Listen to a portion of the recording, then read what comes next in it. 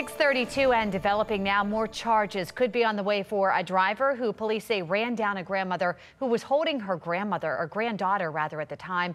That deadly crash happening Saturday in the parking lot of the Owings Mills Target. Now, the baby survived. The grandmother did not. Elijah Westbrook is joining us live from the scene with what now happens next. Elijah.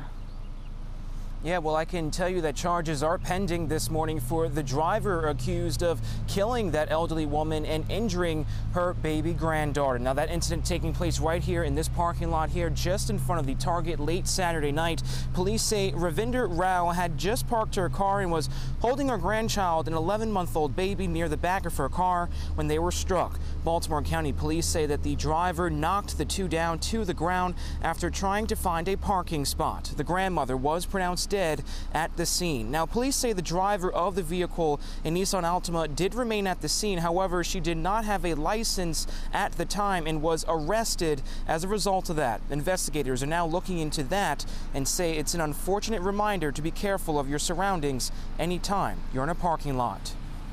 People just don't understand when they're driving through parking lots. They really need to be more aware of what's going on. You just never know.